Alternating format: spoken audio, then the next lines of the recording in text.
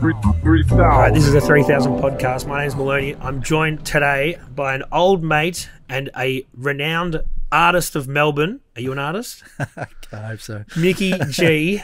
Thanks for coming, Mick, all the way down from the surf coast. I appreciate you making the trek in the traffic, man. Thanks for coming. Oh, good, man. Pleasure to be here. Good to see you, man. Yeah, you too. It's been a while. It's been a while. And when I had a list of people that I wanted to get on that had stories I know to tell about Melbourne, you were one of the first people on the list, and I actually thought that you might not be into it, so I'm fucking really stoked that you've come here. So thanks for that to start with, man. So what we usually do is we start where you grew up, and I think you grew up in Port Melbourne. Is that correct? Correct. We've had a couple of people that I've spoken to from Port. It's a different sort of place there now than when we grew up. For sure. But growing up there, where I was until I was 13, there wasn't a lot to fucking do, was there? I mean, looking back on it, that was probably the beauty of it. Well, you say not a lot to do. There was not a lot there, but like as a kid, man, it was all industrial and stuff like that. So you know, there was lots of mischief to get into. You know what I mean? We didn't have a skate park, but there was a few makeshift skate parks and that sort of thing. Yep. So kids don't know how easy they've got it, man. They've got a skate park in every little city now and every little town. Oh, for sure. I was just talking about this with someone else, just saying like we begged the councils back then to like build something, you know, petition after petition, and you know, so disheartening. Now, like you say, every suburb's got a skate park. And even afterwards, I remember I was like probably in high school when they built that one under Graham Street. It's still a bit of a prefab job anyway, and that took like 30 years. Now they're just plonking skate parks that no one even asks for. For sure, yeah. Just in areas. But I guess it's good for the kids. Yeah. I can't hate on that sort of stuff. It's all good. So you grow up in Port Melbourne, and then at what stage of your life do you discover art, or that's something that you're really passionate about and what you want to kind of do? Man, I guess I always drew, like as a kid. Like it was even in primary school, you know, as early back as I can remember, just doodling and being able to draw, and like wanting to get better at drawing. It was in primary school. I think it was me and a mate Bart, who was like, you know, we would probably push each other, you know, and like it was, yeah, that was cool, having that sort of rivalry almost. So you're doing characters and like copying cartoon characters and that sort of thing, or you're just drawing whatever your mind's imagining? Yeah, just anything. Like just in school, like you'd have to like redraw like a book cover and stuff like that. You know, I can remember sort of doing something as early as that. You know, where you try and replicate a book cover and things like that. You know, and it just made sense to you quicker than some kids where you thought, oh, I can understand how this works. Like I know drawing isn't natural for a lot of people. For sure, and like the more I've sort of looked into it, yeah, your left side of your brain, right side of your brain, like, you know, it's anyone can draw. It's just like whether you know, you venture down that right side of your brain more than someone else who's like more, you know, analytical or whatever, you know. Yeah, totally. It's the creative side. For sure. So you've discovered drawing, you're in primary school. When do you sort of discover the hip-hop culture, or what, you know, is like we call graffiti, but, you know, when did you discover that other side of things that is kind of a little bit edgier than just drawing on a piece of paper? Hip hop, man. I think Beat Street was probably the first movie that sort of like people, you know, caught my attention, and just saw it, and it was just, yes, it's amazing. And hip hop was so big back then. I think first album I bought on cassette was like maybe like Rocksteady Crew or something like that. You know? And I remember having like a fucking sailor hat and all this sort of stuff and doing like moonwalks and shit. I think they got some fucking funny photos of me doing some stuff like that, man. I don't know. And then just trying to do graffiti. I remember obviously you start on paper and stuff like that, and then, you know, just progress from there. I think I did my first piece on a wall at maybe 12 or 13. Yep. Somewhere local, like Station Pier or somewhere that was like it was like behind Molly Bloom's, like down this laneway. It was like, man, I remember you had a piece there even later. Like, yeah, there was one same spot. Same that spot was with the rhino, was it? Yeah, there's a rhino there, and yeah. A few sort of 3D pieces back there, and then yeah, that spot got a few different pieces over the years. Because it was hidden enough away that you could sort of, you know. Yeah, it was like illegal without being illegal. Cool. Like no one's going to hassle you out being there, you know. Yeah. So you start painting around Port Melbourne, around this sort of local area. Mm-hmm. One thing I often think about with where we kind of grew up, and one thing that's pretty instrumental to graffiti, is you represent your line. Yeah, yeah. And we didn't have one. So you know what I mean? Like, not the yeah, okay. So we had a light rail. We used to, man. We back in, yeah. I'd say that when I was real little, that was a train. I'm old enough to remember actually going on that train with my mum one really? time, man. The old Red Rattlers. And I don't even know what it would have been back then. I just remember like.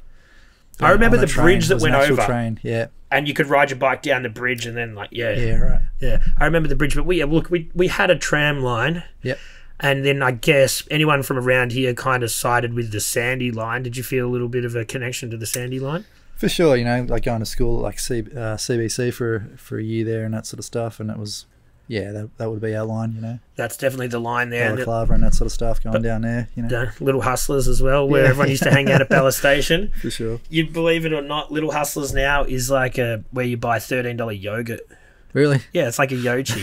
Yeah, cool. It's come a long way from selling single cigarettes. So, yeah, so that's the line that I guess you sort of sided with, because it must have been hard when you're going out trying to sort of do your thing and people sort of saying, oh, where are you from? And you sort of say, well, this is where we're from. We don't have a line. Did you find that to be not a problem, but you know, somewhat of a hurdle? No, I guess we didn't have that pride, like, you know, like Hursty's got the Hursty pride and whatever, you know, like Frankston and all that sort of stuff. Each Puff and Billy, you know, all the Dandenong boys, they've all kind of got a line. But I mean, I think Port Melbourne's got enough of its own cred that we didn't sort of need a line, mate. That's very true.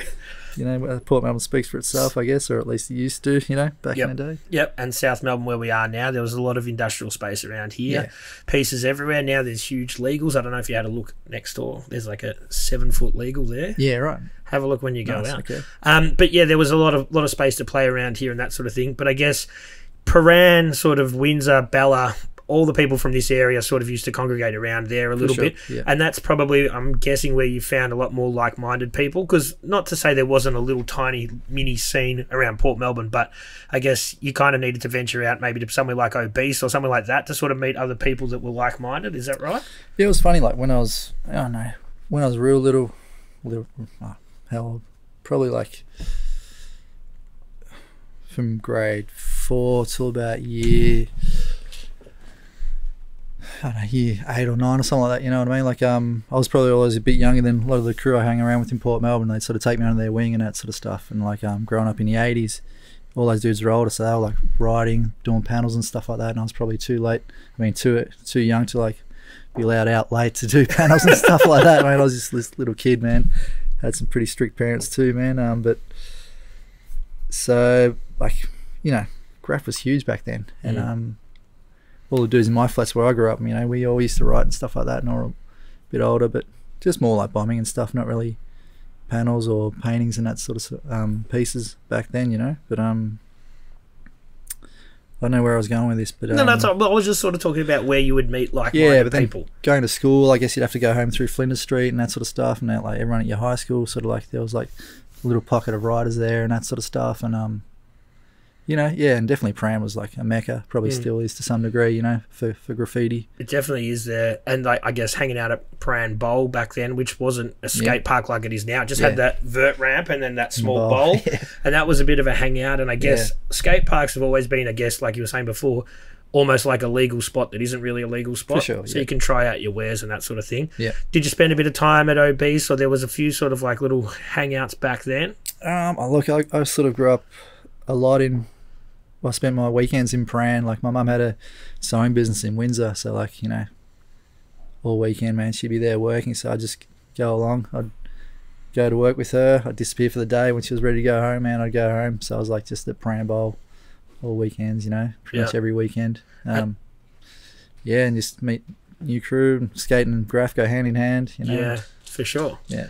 And it's interesting now, like, you go to that same sort of place and there's the same sort of kids. Obviously, we're a lot older, but they're still there wearing similar clothes. You know, that 90s resurgence has come back in. For sure. People are wearing baggy pants again, blank hoodies, all that sort of stuff. It's cool to see all that come full circle. Oh, for sure. I think for some people it never really left. You know, I'm probably stuck in that area. If you don't change your dress sense, then you'll be cool in 20 years. It's easy. For sure. Yeah. So you started a crew, or you did you start a crew or did you fall into a crew, or how did because in graffiti it is a solo sport, but you also have to sort of represent a team as well? For sure.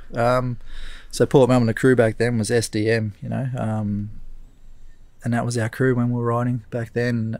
And obviously everyone sort of, you know what I mean, it sort of fell out of fashion or whatever. A lot of people stopped riding, and then like, so that sort of fell by the wayside. A lot of those, like I mentioned, they were older than me, so they sort of got out of it. You know, they sort of lost interest. And then you thought you'd carry the torch on? Oh yeah, that back when I sort of started riding again, maybe like 98, 99, I sort of started getting back into it like properly again. And then I thought, oh, what am I going to do? I'm like, I'll start up SDM again, you know, just keep that rather than start a new crew. I'm like, well, I'm just going to, you know, continue on with where we left off. Yeah, for sure.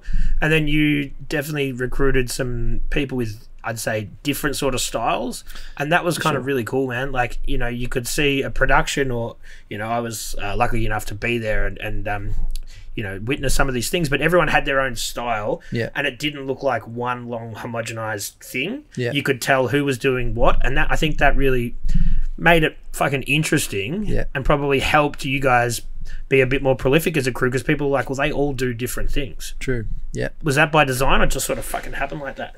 It sort of happened. I started riding, like I said, and then Perry, you probably remember Perry. He got me in touch with Discreet, and I said, oh, this dude's like keen to, he's got no one to paint with. I'm like, oh, put us together. And he put us together, and we started like painting together. You know, I don't know how we picked up trim. He's, it was just funny, man. He sort of started painting with us, and like you said, everyone's style was different. It was like so different as well. You know what I mean? Like he was So he was, I remember back in the day, he was doing like mixing letters up and doing things upside down and back to front and all that sort of thing. You know? Which, and a lot of that stuff, and also with Discreet, you mentioned, those guys were a little bit ahead of their time with the style that they were doing, which now people call like anti-style, or there's, or ghetto style or whatever. But I feel like those guys obviously were pretty well versed in how graffiti works, and they were sort of stripping it back. And I don't think there's too many other people doing that like back then. There was a few. Yeah, it's funny, I guess, like some dudes who come almost full circle, like you've pushed something to the limit where you can, and then you're like, oh, I'm kind of either bored of this, or I'm just, it's not like fun or challenging anymore, so I'm going to sort of regress my style. And you know, that's like a challenge in itself, you know. Yeah, well, it's sort of like what a lot of great artists do. Like, I mean, like fine artists, like, you know, Picasso and that sort of thing. They get bored of doing the photorealism, and they go through a new period. So I guess it makes sense. But you got to understand the rules to sort of break them, though. So I think if you go out there and your first piece is going to be anti-style, that's not anti-style. You're just being a toy. Is that sort of right? I think that's a general consensus out there at the moment, man. You think you're not liking what you're seeing at the moment? Like you said, like I think you have to master something before you can then go and, you know, break all the rules. I think, you know what I mean. You have to show that you're capable of doing something before you just like say, I don't give a shit about the rules, you know. Yeah, exactly. I think that's a cop out where you're just like, I'm trying to be as toy as I can, you know. Yeah, and like you could do that, but if you're going to go out, this is the thing about graffiti that I guess is different to any other art form. You're putting yourself right out there to cop shit from everybody in every direction, and you're doing it illegally, so if no one likes it, then it's not going to last. So you can do whatever you want in your little black book, but I guess if you're going to put it out there, you've got to be ready for people to tell you what they think.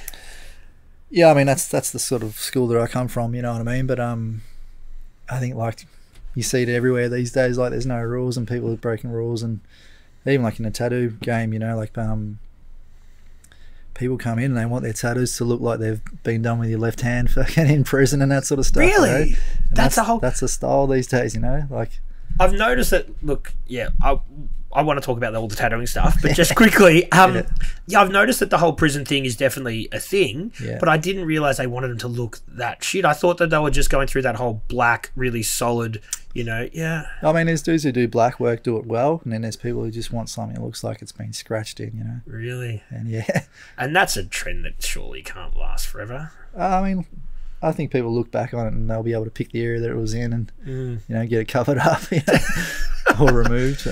I think anyway. Yeah. So all right. Well, we'll come back to the graffiti stuff. We'll talk. We've started on the tattoo thing, so we'll talk about some tattoo stuff. Cool. I guess like any artist, you need to find a way to monetize your art eventually. There's only so many ways people can sell canvases and do that sort of thing from the graffiti thing. And you got into tattooing, which I think now a lot of graffiti artists are getting into tattooing. But when you were doing that, what, like 15 years ago? Yep. That probably wasn't such a popular route. And you did it the old-fashioned way. You did like the apprenticeship and all that sort of stuff. Yeah, yep. And so that now, do you find that kids are jumping that sort of stage? They're just buying their machine and just saying, I'm a tattooist now? Yeah, for sure. I think I've just scraped in where I've been tattooing long enough to have like caught the tail end of the old school where, you know, there was still yellow pages and phone books, and I think there was like one person selling tattoo stuff in the phone book, and like if you weren't a tattoo artist, mate, you weren't getting shit, you know. Really? Yeah. So now you can buy it on fucking Amazon and stuff, can't you? Amazon, eBay, anywhere, man. Probably yes, fucking whatever the other sites there are out there, man. And I'm sure, look, anyone who can draw can tattoo, but you're not learning the intricacies. You're not learning about, you know, you need to understand how skin works. You need to understand about all that sort of stuff.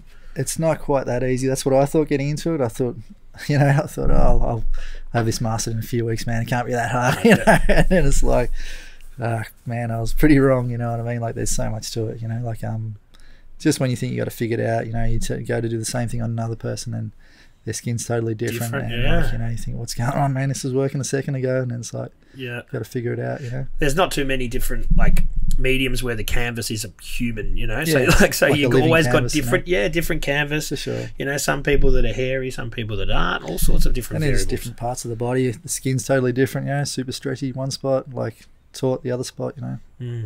Different canvases. So then you did your apprenticeship, and then you worked for a couple of tattoo shops, and then you decided to open up your own shop. That was a natural progression. Yeah. So apprenticeship in Williamstown under Kenny Mack. Moving images. Moving pictures. Moving pictures. Where I got my first tattoo from you. Ah, cool, man. That was 20 years. Yeah, sick. Yeah, there, and then I caught wind that someone was opening up his shop in Port Melbourne, and I was like, fuck, you know, they've beat me to it, man. That was my sort of idea, to do my apprenticeship, and then like one day sort of open up the shop in your hometown where you grew up, you know. So then I thought, man, if I can't be the dude to do it, I'm going to join in, you know. Man, that was a cool shop. It was a bikey shop. But it was a lot of fun in there, man. A lot of good people in there. A lot of freedom, you know. The boss gave us a lot of freedom. Boss wasn't a tattooist. He just sort of, you know, ran things. Yep. And so yeah, he just gave us a lot of freedom to be in there doing our thing, you know. And then you thought, okay, eventually I've got to open my own shop. You open your own shop? Yeah, I thought, you know, if the boss doesn't even tattoo and he's got a shop, then I tattoo. Maybe I should, like, I could do this, you know what I mean? Yeah. And I probably opened up a little bit prematurely, but you know, I was kind of, you get sick of paying 50% back then, you know, of your hard-earned dollars to you know, someone that was rarely there, you know. Yeah. And I think where you did start your own thing was when tattoos really shot right into the mainstream. Like they were sort of teetering on there, but then it became hugely popular, and I guess they were popping up everywhere. So if there was a time to do it, that was the time to do it. For sure, yeah. So then I ended up opening up something with Jeff. Oh yes, Jazzy Jeff, the Big Boys Club. The yep, I got a few tattoos there as well. Yeah, the infamous Big Boys Club, man. That was a trip working there, man. It was like I don't know. Are we allowed to talk about this here? Yeah, I guess so. It was like as much as it's as close as you're going to get to the Playboy Mansion in Melbourne. Something like that. Something like that. Yeah, but in a warehouse with a tattoo shop thrown in there, man. Yeah, it was cool. That was a cool. Yeah, I totally sort of blanked that part out because you did. Yeah, I forgot about that. Yeah, because it didn't. That whole warehouse didn't last that long. Probably warehouse lasted maybe 3 years, and I think I was there for maybe 2 of them. You know. Yeah. So you were there for a while. Yeah. Yeah. Okay.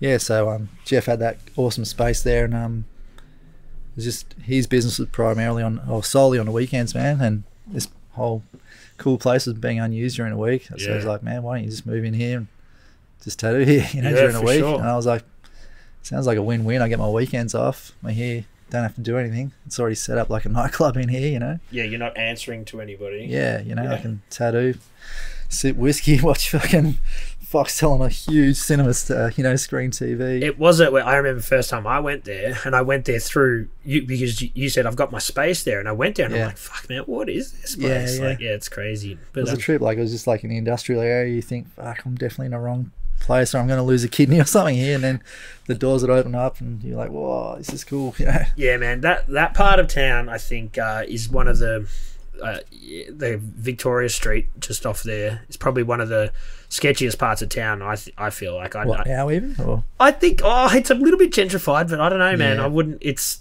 pretty close to those flats there. You know what I mean? There's some sketchy flats, man. And they've got the safe injecting room there as well. Like there's a lot going on there for sure. So then you started your shop, and then you kind of decided I'm gonna start a second shop. Well, that was a partnership with Jeff, and then like we were like, we're trying to do things legit. Went to the council, and they're like, look, it's not zoned correctly for a shop, but if you're already doing it, man, we don't want to know about it, Well, that's it. They've got bigger problems around there. For sure, yeah. And so we looked for a space together, and then, things didn't work out, I guess, moving forward as, business partners. And then that's when I started Footscray. And that was a weird time because, like, even here, like, everyone was, like, bombing each other's shops so much that, like, you couldn't get insurance to be a tattooist or get a tattoo shop, Like, all the tattoo insurance people just pulled out of the industry totally. They didn't care if you were paying 30 grand a year, 50, man. They just weren't going to insure you as a tattoo shop. Yep. So that was a bit weird. I had to sort of... That's when I started Crimson Art Collective. I just thought... Pivot a little bit? Yeah, don't put anything tattoo related in the name. Just do like a bit of a gallery, a bit something different, and then like kind of tattoo sort of quietly, Mm-hmm. And then the laws, I mean, they started insuring shops again soon after, so that was all right. But yeah, Footscray. There was no shops in Footscray at the time. Yeah, and it's funny, man, like being from Port Melbourne, people have seen it really gentrify. And for the last like 20 years, people have been saying Footscray is going to be like Port Melbourne. And 20 years later, it's not like Port Melbourne. Like, it's gentrified a bit. Do you know what I mean? It's not. You would have seen it, come a little bit. But it still has its gritty sides. Oh, for sure. I mean, that's the beauty of it, man. It's like it's got that. That's what I love about Footscray. It's mellowed down heaps. Yeah. I think when I first moved there, and I was like, just signed the lease, and I was looking out the front on the street, looking up where I'm going to be able to put a sign, and some dude's there looking at us, and he goes, "What are you looking at?" He goes, "Seagulls dropping out of the sky." I mean, mate, Brad goes, "Oh, they will if you shoot them." He goes, "Oh yeah, I'll fucking like to put a bullet in your head and fucking bullet in your head." That's it. And I'm like, oh, welcome to the neighbourhood. Yeah, fully, man. I'm like, yeah, whatever. But we just had a laugh about it, man. Yeah, totally. So you're at Footscray. You've opened your shop, and then like I feel like at this point you decided you needed to get out of the city. Is that right? You've got a family. You wanted to maybe move down the coast. You got to. Yeah. Like so I started having kids, and they started going to. I think it was when I started going to prep. I thought. Like, we had mates down the coast, and we'd visit them a lot. And then, like, I think one time we visited them, maybe over Easter. There was like a school fete there or something.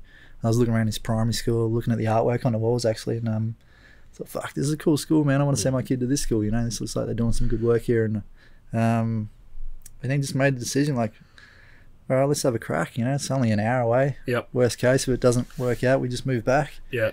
And end up just signing a lease. Like, not even seeing it, just on the internet, Yeah. Because it's so hard going down there to look at joints and then, like, just apply for this place. We get it. Mm-hmm. And got it, man. Just moved. Never looked back. Yeah. No, that's it. Because you surf as well, so obviously you're close to have, like, to surf beaches and that sort of thing. And I think it's funny, man, because, like, when we grow up around here, people say, "Oh, where are you from?" You're like, "Oh, we're from around here," and they're like, "Oh, yeah, right, that's weird." And you do love it, but I guess everyone gets to the stage where you go, "Oh, it'd be nice to have a backyard and nice to be, have a bit of space." Yeah. And it sucks for people like us, I guess, that grew up that you couldn't really afford a place in the area you grew up. Like, it's basically like, forget about it. Yeah. I mean, I can't even afford a place in Torquay, so I don't know where I'm going to live. I'll probably be a pikey in a fucking caravan somewhere. But it's like a lot of people, I think, they can't afford to live where they I really dig where I am down the other coast now on the peninsula. But if I thought I wanted to live, you know, in Port Melbourne, it's not going to happen. Yeah. You know, and just having a bit of space is what, when you've got kids, especially. Would you want to live there if you could still? I don't think so, man. And I think some of my friends, and this is the funniest thing, some of my friends later in life that didn't grow up there are like, if I could be anywhere, it'd be Port Melbourne. And I'm like, I don't know, man. Yeah. Like, is you sure? You know? Yeah, for sure. It's different now, and my family's still there, and I go back for Christmas and all that sort of thing. But I want to have a bit of space, man. Like I grew up with no backyard. Like, not that we did it that tough, but I didn't have a backyard. I want to have a backyard, you know, mini ramp, like a bit of space, for sure. You know, all that sort of thing. Yeah. And I think we didn't realise that it was unusual to not have that stuff when we were young. So I'd like those opportunities for my kid and that sort of thing moving forward. I guess we sort of made up for it, like you said. We'd build a skate park on Prinny Pier and stuff like that. You know what I mean? Where one thing we definitely took for granted is the public transport that we had. Like now, I'm seeing my neighbours and they've got to take their kids, like take it everywhere. Once we were like 12 years old, you were independent. You could catch the tram. You're in the city in 3 minutes. You know, like it's ride a bike and exactly. Everything was so close and so easy. So that's one thing that I think we did take for granted back then. Let's go back to the graph thing for a bit. Sure, man. So, and that crew that you mentioned before, SDM, is, I'm going to say, there's been some pretty successful people to come out of there from the finding. Well, which is pretty amazing when you think about it. So I remember seeing a photo the other day with Dabs and Milo, and you caught up with them while they're in Melbourne. They've done some massive things. They're super fucking busy, man. Oh man, it's crazy. Like your head would spin if you saw their schedule. Like it's they deserve all the success they're getting right now. Like they've been grinding for so long, man. Probably like 20 years or something like that, you know what I mean? Like still remember when I had the last show here down Johnson Street before they left to go to LA, you know, and that was probably the last time anyone could afford one of their paintings. I was lucky enough to snap up one, but yeah, like they're amazing. They just get up and they work, you know, like if you saw, like sure everyone wants the accolades and like be able to like say, hey, I'm a famous artist, but like if you knew what it took to be that dude, you know.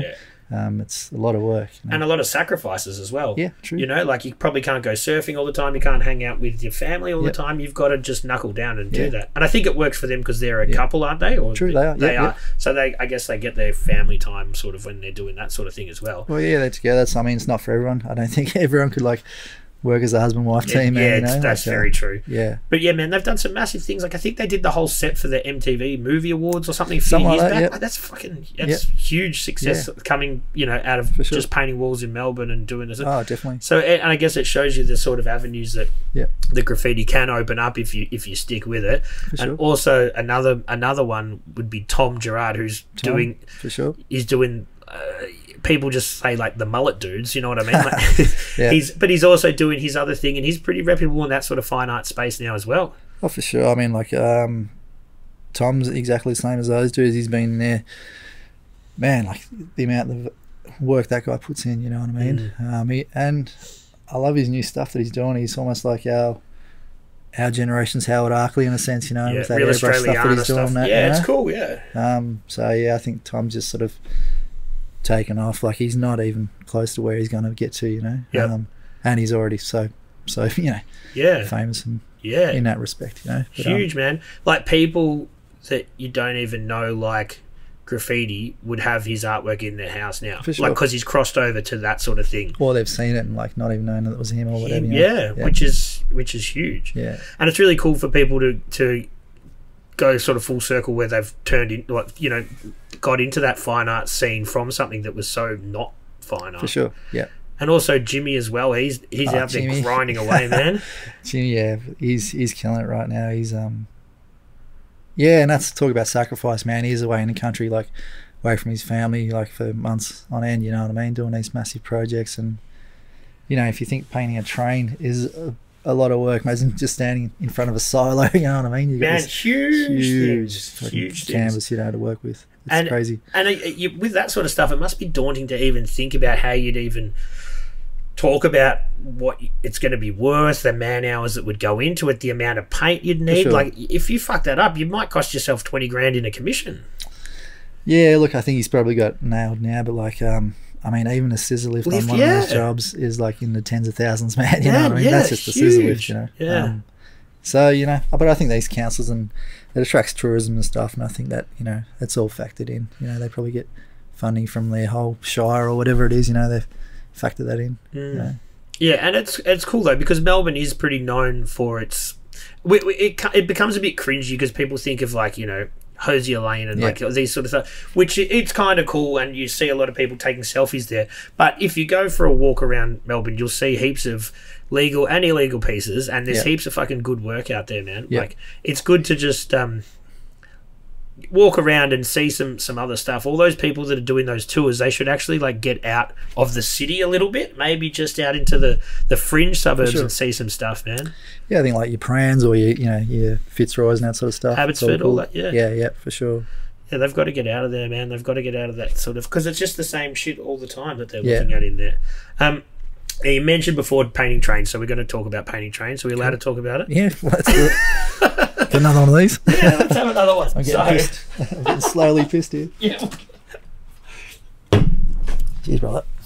Very slowly. Yeah, very slowly, 0.05. Cheers, man. Oh, cheers.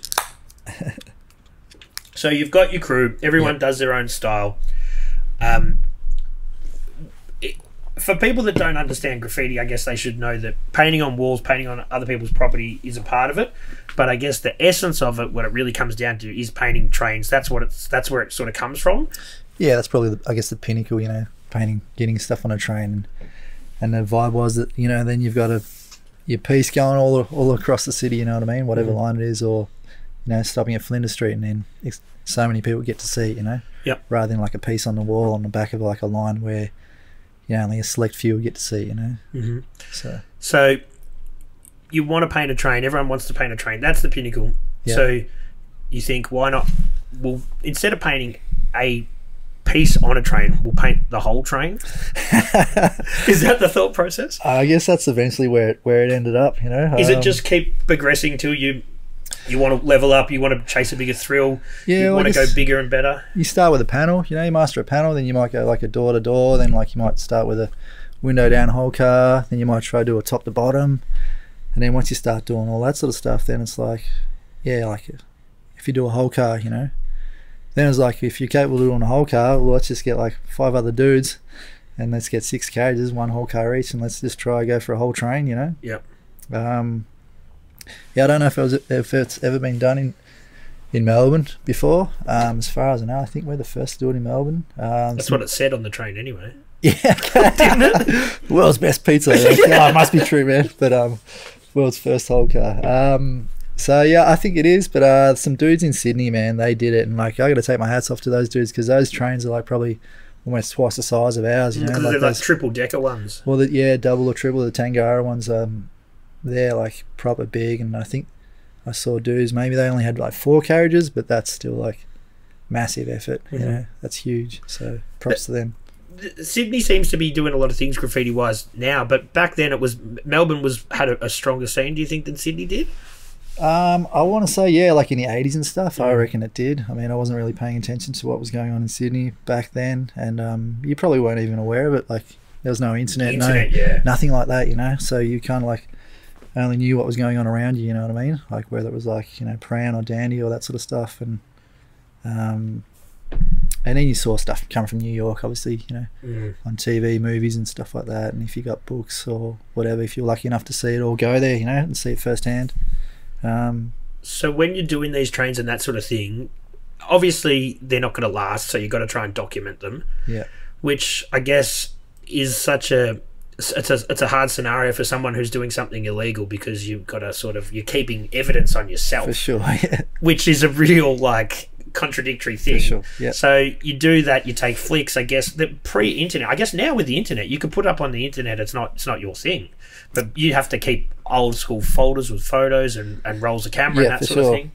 Yeah, it was funny back then, because like, it was still taking photos on like film, you know what I mean? And so you do your piece, do your best to try to get a photo, and then you weren't sure if it was going to come out or not. You know what I mean?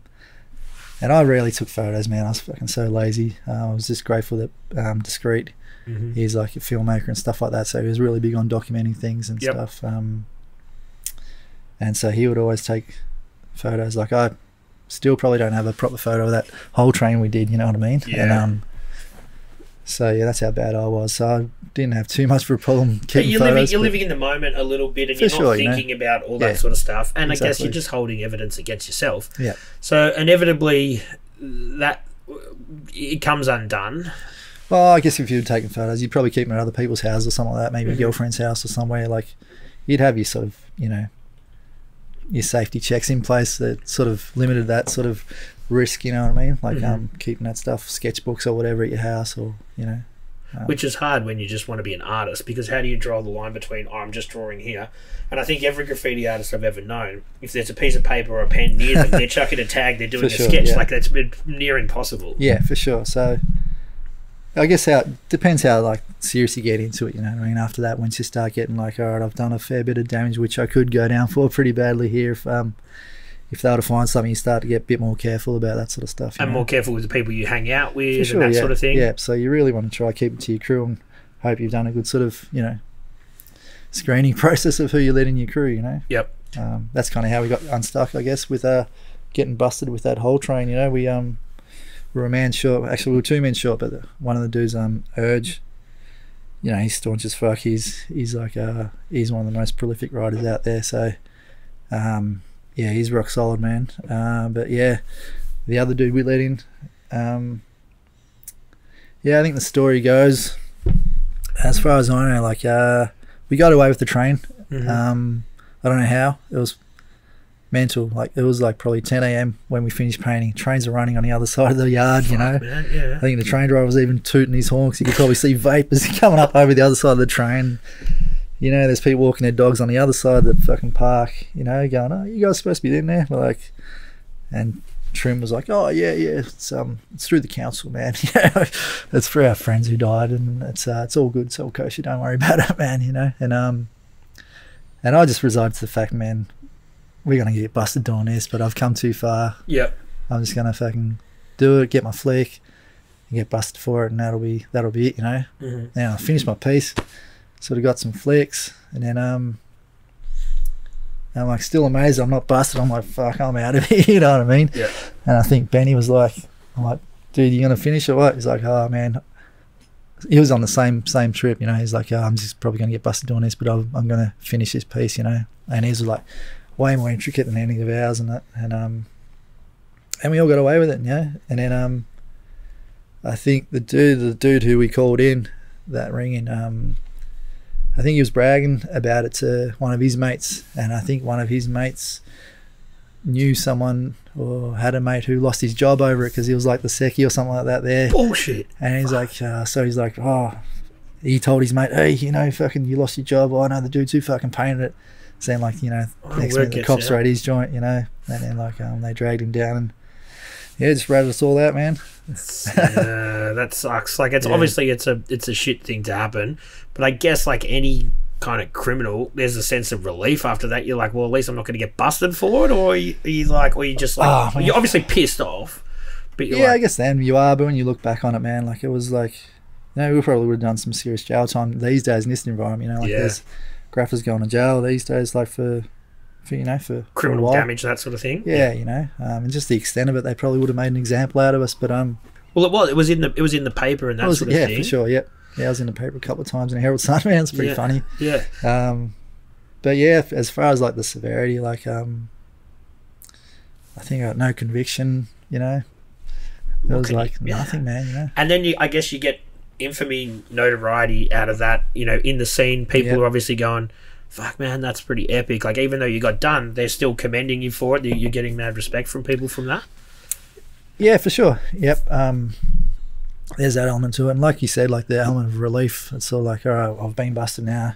I can just keep my tag, you know, and like I can just put that up, like I guess legally now, like without any sort of fear of anything. So it's funny that, isn't it? Like, it kind of puts you into this category where if I'm doing a legal piece that my mates have organised, I can put my name up, I can take a photo. Yeah. There's a sense of relief with that. For sure. Yeah, and that's, I guess that is, and you're probably getting to the stage where you're getting a bit more mature.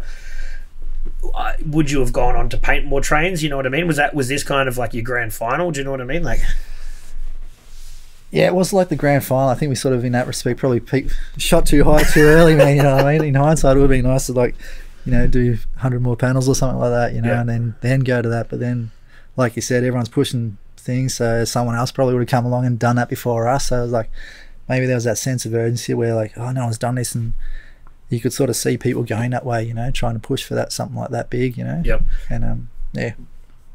And it, sorry man, I'm burping. Too many 0 years. So yeah, you've done that, and then like you've gone to, all right, I can start painting legally again. Did you lose interest in graph for a while after that? Did it leave a bad taste in your mouth, or you just wanted to keep painting, keep doing art, that sort of thing?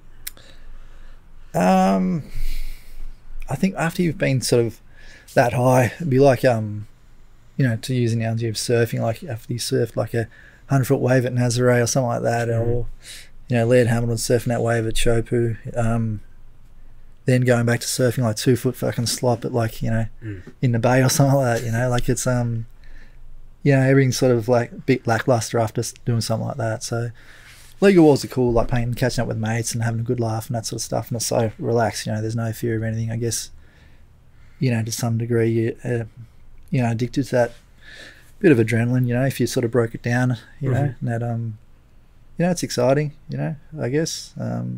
But I guess it gives you a chance to actually focus on your art and make it more of a full-time gig, for sure, rather than an illegal passion. Yeah, you know what I mean? guess not every, I shouldn't say that, but like a lot of, you know, people who are artists, who are graffiti artists, then probably want to legitimize them being an artist, you know what I mean? And then, yeah, like you say, they might get busted and go down that avenue, like, you know, Dabs Myler or Tom or whatever, you know, and then, because like, I guess graffiti's not even, maybe now it's more legitimized as an art form, I guess, you know, but even then, like, everyone's like, they just see it as like vandalism, you know. And so I guess if you're an artist, just trying to legitimize art, I can also do this, you know what I mean? Like, yeah, I do fucking paint trains and stuff, but I can draw your portrait or whatever it is. So like, I want to be considered like an actual artist, you know what I mean? Well, that's the thing. I think you look, I think that you were one of the first people in Melbourne to be doing that sort of 3D stuff to that sort of level. I know there's probably other people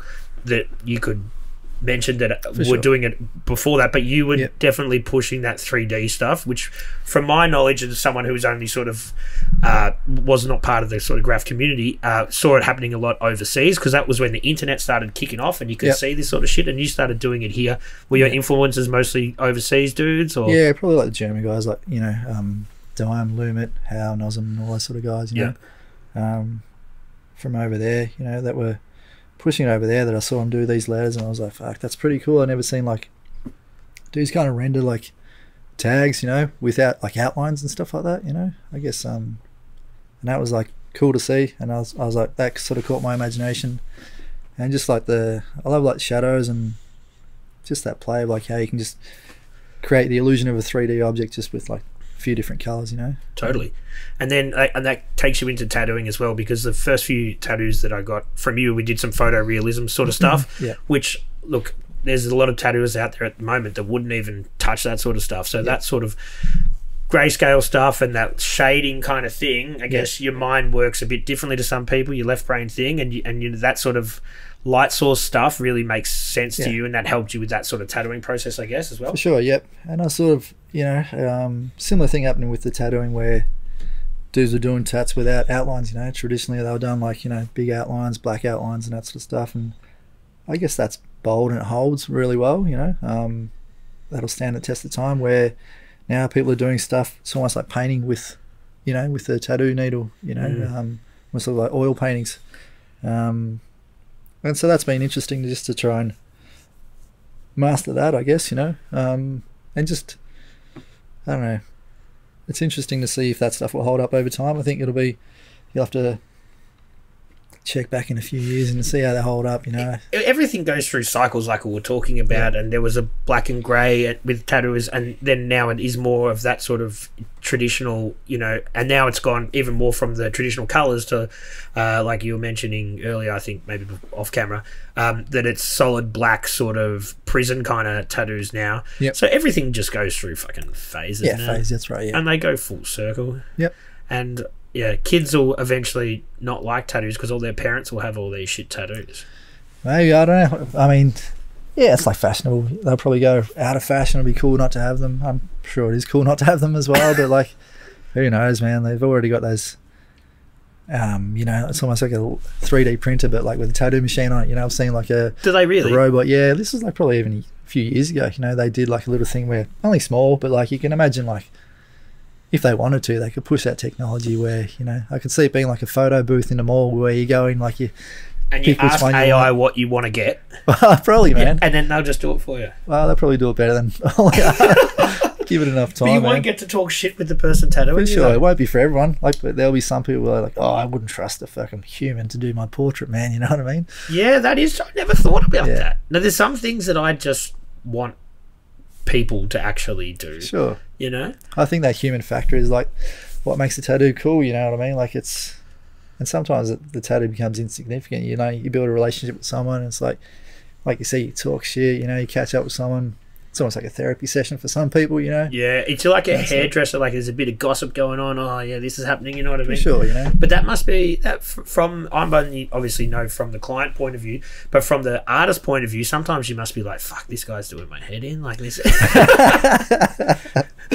Yeah, man, of course, like, it's like, you got the whole cross-section of people, you know, that you got to deal with, or, you know, not deal with, I shouldn't say it like that, but, that you're exposed to, you know, and some people are good, some people are bad, some people are better than others, some people you gel more with, some people you like, I totally disagree with everything that dude said or whatever, or yeah, but you've got to be diplomatic, I guess, because you know, they're a client and you can't, no one's really that bad, you know. I mean, most people sort of, you know, pretty good in general, you know. And that's the thing, you don't have to book them again if they do your head in.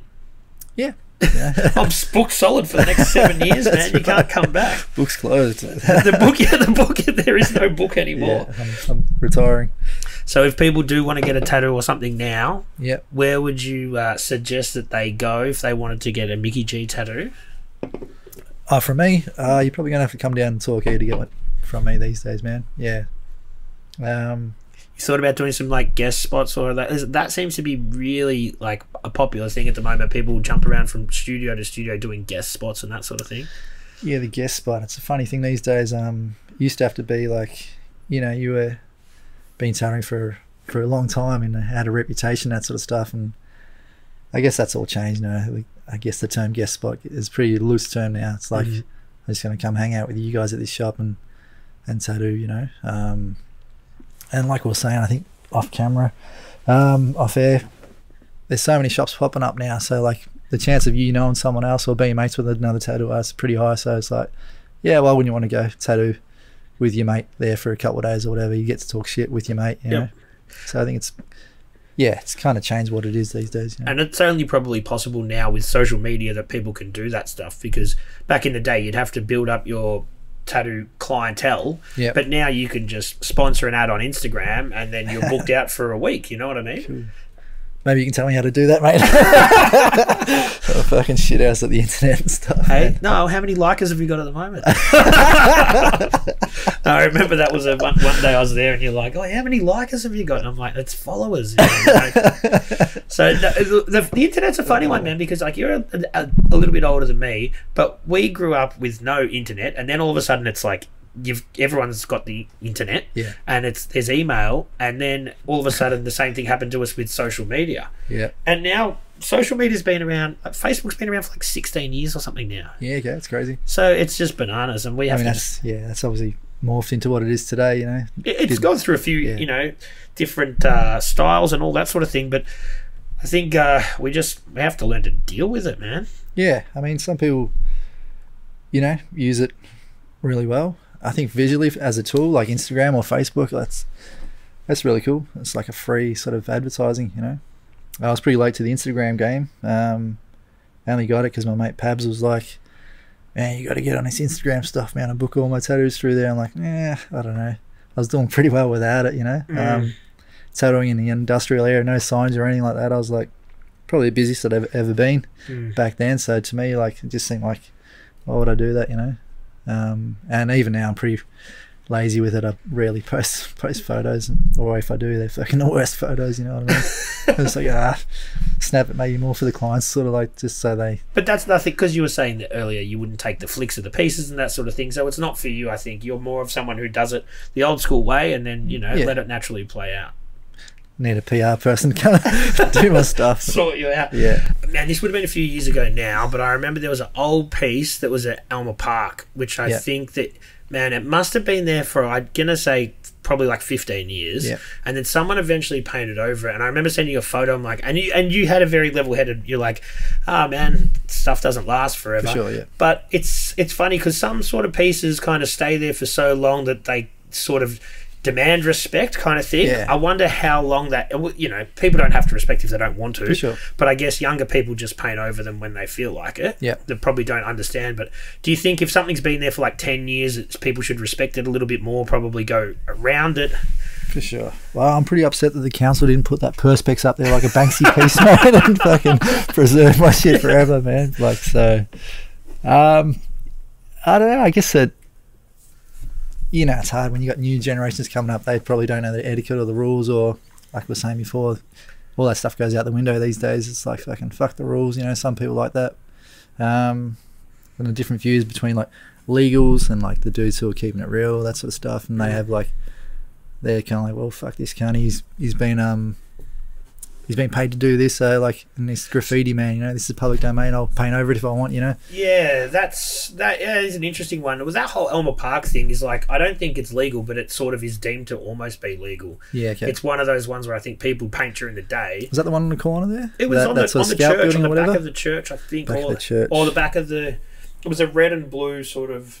Yeah, yep. Yeah, that one. Yeah, I think it was like a scout hall type of thing. Yeah. I mean, it's nice that it lasted that long. It lasted a long time, man. Yeah. So that's cool. I guess what do you do if it didn't get painted over? Probably would have got knocked down and, you know, some units built there anyway. So like, what do you know, it's kind of nice that it lasted that long. But even like Jimmy's piece, that massive SDM on in between, you know, big blockbuster. Well, that's what used to just called the massive blockbuster. Yeah. So I think that's apartments now or something like that. Has that been knocked down? I think. No, I think I think it's been knocked down, bro. I would have caught that train maybe about a month ago, I reckon.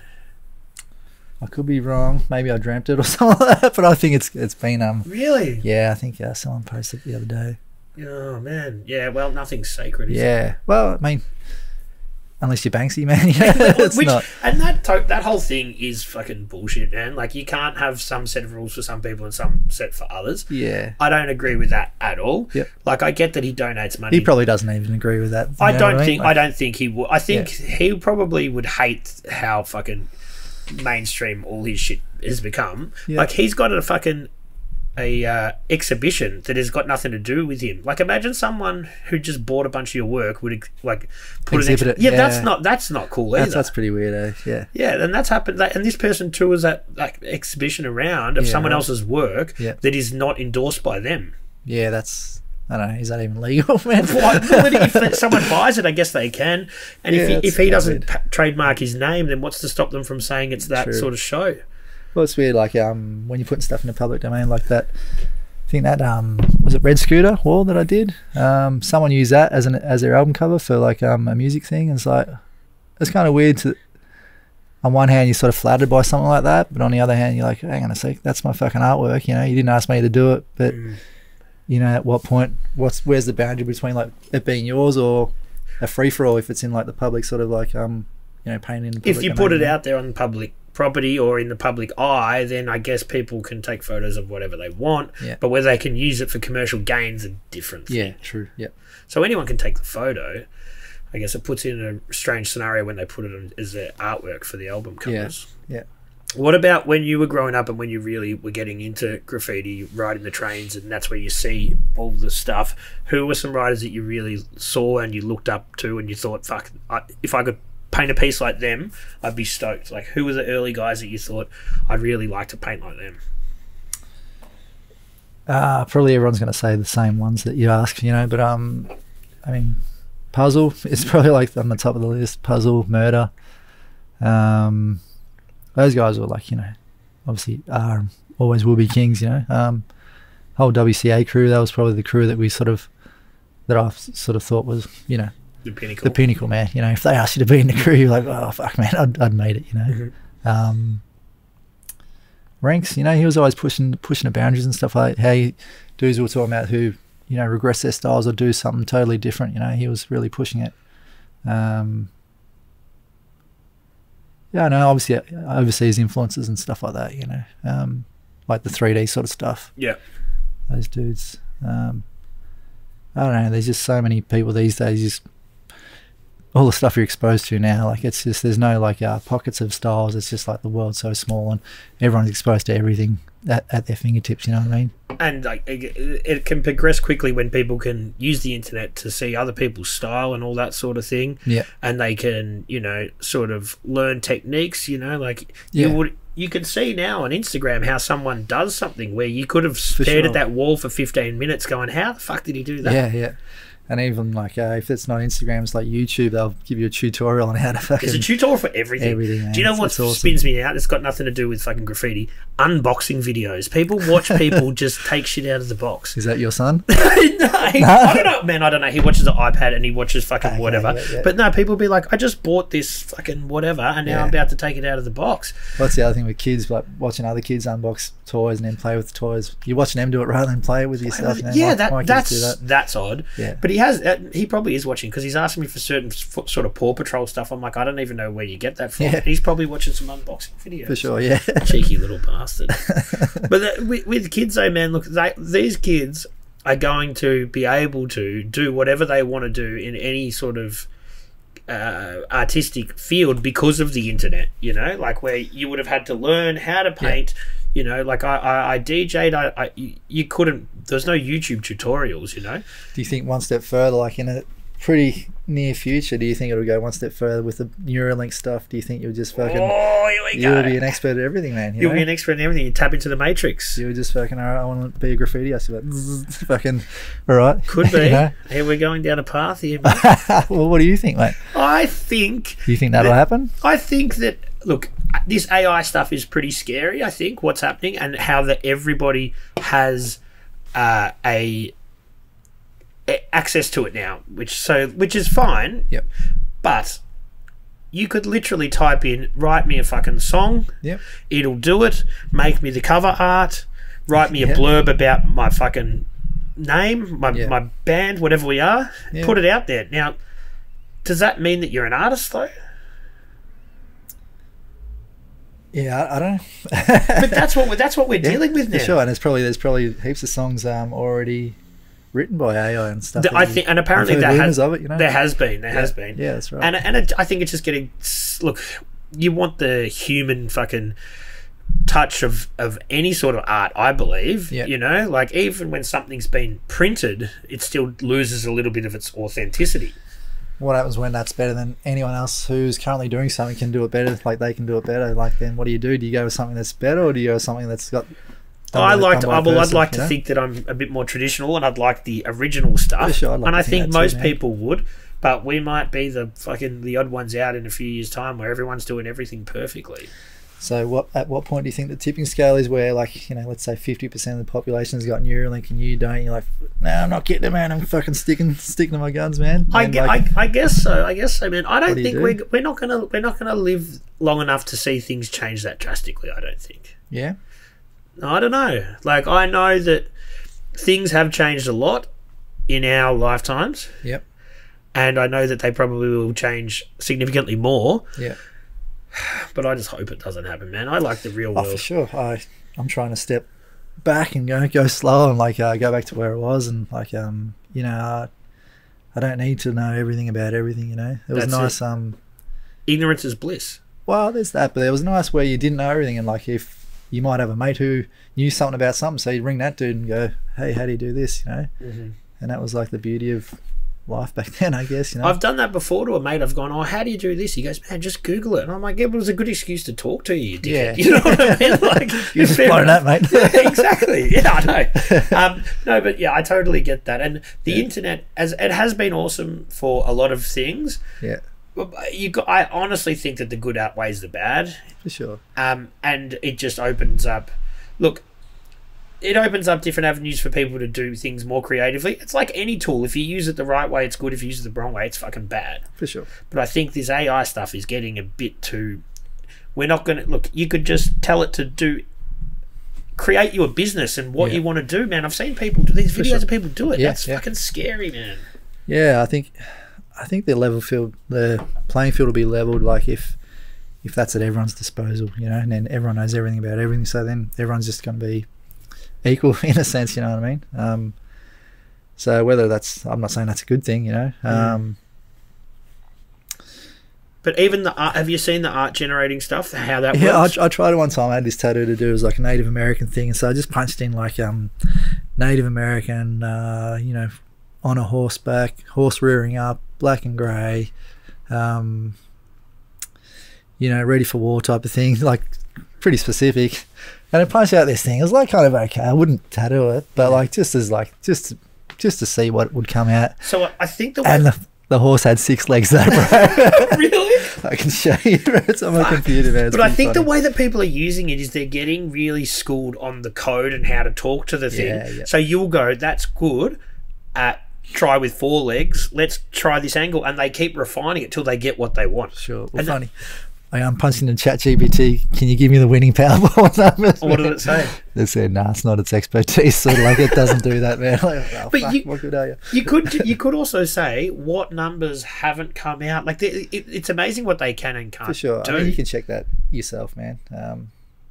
Like the Tattersalls gives you like the last history of whatever. Yeah. Well, I guess that's all it's doing is refining a Google search and taking the legwork out of it for you. Yeah. I tried it with some trivia questions and I'm like, okay, let's see how this goes. And some of them were just wrong. Yeah, right. So, but that kind of made me feel good because I'm like, all right, well, it's not going to take over everything because there's still going to be flaws. Just trivia. Well, yeah. But what I'm thinking now is because everyone's using it on this free platform, what they're going to do soon is use all that information to learn more about what people want. Yep. So they're definitely it's not free. Like you know, nothing's free. When it's free, they're using your data or they're learning and all that sort of stuff. Yeah. Definitely. So I think that all of us using it now for this free version, we're just guinea pigs and helping it learn more and more about you. To take over and to take over the world. To take over the world. Do you think that's going to happen? Oh, man, I do. Look, this is the thing, and all those movies we make, I think they just, you know, prophecies of what's to come. Potentially. You know? Look, this is the thing, man. Like when I used to get tattooed by you, and we'd put all sorts of stuff on the computer and watch YouTube stuff and all sorts of things. And I loved my conspiracy shit. Like I really got into it until it all became a bit too real, and then I'm like, fuck, man, this is all a little bit too real now. And then it's not so fun. Yeah. And I understand, you know, that for people like you that kind of I used to like it from an entertainment point of view, and I didn't necessarily read too much into it. Yeah. And then when stuff like what we've been through in the last few years starts to happen, you start to go, fuck, man, like this shit could be real. This is real. And I guess for someone like you that had that sort of stance, it kind of validates your original thought process a little bit. Yeah, that's true. And then, but it's also this whole thing like has sent some people that weren't going that way. They wouldn't have even watched a YouTube video on conspiracies. For sure. All of a sudden, it's sent them a bit like that. It's dividing people, man. What in general, mate? Like, I don't know. Look, I'm of the mindset that if it's a huge conspiracy, it's beyond our control. Yeah, I think I don't know. I think the beauty of the conspiracies is like sometimes stuff's hidden in plain sight, you know. And to think, well, why would they be so blatant about something? Mm-hmm. Surely it's got to be like, it can't be that obvious, you know what I mean? And that's the beauty of hiding something, you know. So like, so huge in plain sight, you know. And then before you know it, it's too late for whatever it is it's already happened. And yeah, I know, man. And look, what we've all sort of been through in the last couple of years, things have happened, and like even now I'll be driving down the street going, fuck, man, I can't believe that actually happened. But then you get so accustomed, so conditioned to be like, this is how it works, and we fucking there we are. I think the other thing is you think, oh, I'm just so little, what could I do to change it, man? That's definitely, you know, like you feel powerless to stop this massive machine from sort of going where it's going, you know. But it's interesting. Did you find that there was a lot of people that just rolled with it that you thought probably wouldn't have?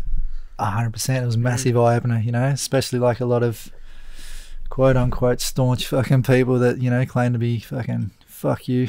Prime example, Rage Against the Machine, you know, like having concerts and you had to like you know, have a all sorts of parameters just to go to one of their shows or something like that. You know what I mean? And like they were the original sort of. Not original, but they were definitely very... the poster boys for the middle finger to the fucking establishment, man. Yeah. You know? And they're like, fuck you, all right, I'll do what you tell me. Yeah, exactly, It's totally. not like, fuck you, I won't do what you tell me. It is, yeah. And then, but that's true. And just people personally that I'm like... It also sent a lot of people that I didn't pick that were probably, I thought, more conformist to be really like, nah, fuck this. Yeah. So I guess you learn a lot about a lot of people. Sure, I guess like... The worst part was like, you know, what happened to body autonomy and that sort of stuff, you know, if we're going down that avenue, like, or having someone just, whatever aspect of your life it is, like some dude in a suit to tell you what's best for you, you know what I mean? Like, whether it's like how far you can drive or, you know, where you're allowed to go or how long you're allowed to leave your house for, like, you know? Yeah. You know, people locking people down, you know, not allowed to leave within a 5K radius, you know, things Bananas. like that for like, you know. It was crazy, man. Just the amount of people that just rolled over and took it, man. Like people you thought would be staunch fucking tough dudes, man. Even like, you know, underworld heavies and stuff like that, man. Just fucking doing as they're told, man. You know, that was disheartening, man. It was really sad to see. I think it definitely was, but people felt trapped and felt like they had nowhere to go. And I think that the more that it rolled on, the more people kept thinking, well, we're fucking like, let's just get out of it. Let's just get out of it. And that was when, by that stage, it's too late, you know? For sure. Like, what was it? Like the 2 weeks, just 2 weeks turned into just 2 years, you know? Totally. Two solid years. Yeah. Yeah.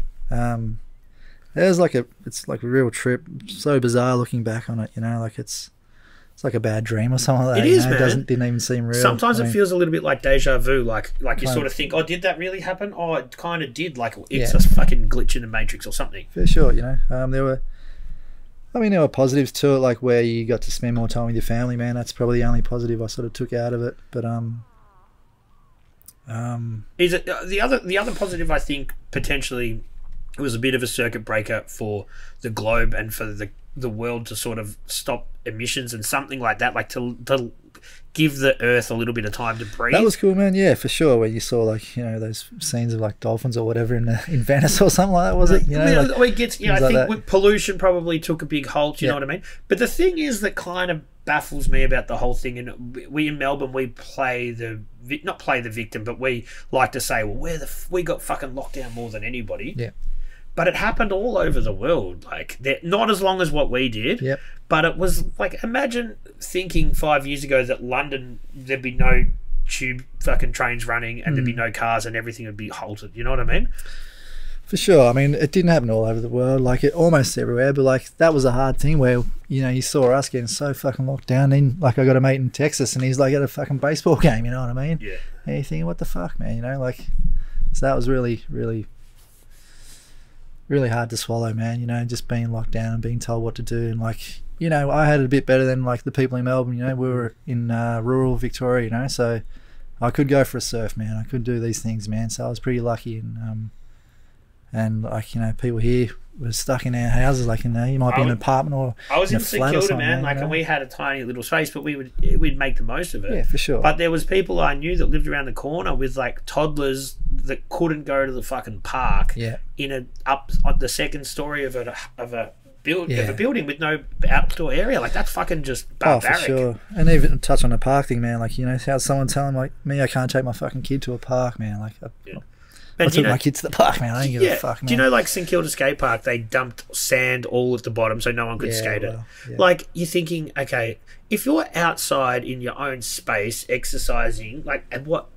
That's just mind baffling. Like, that's the whole thing. Like, none of it made sense, man. You know what I mean? You got like fucking, you got to wear a mask to be able to fucking walk 2 steps to sit down. Like, the virus can get you here, but can't get you when sitting down. Or you're safe in bunnies, but you're not safe here. Like, fucking, none of it made sense. Man. And that's when you sort of start to question, like, this is all fucking bullshit, man. When you got like one set of rules for us, like you said, one set for the elites, man. They got parties having all this sort of shit, man, and you know, like, they're not getting COVID, you know. So.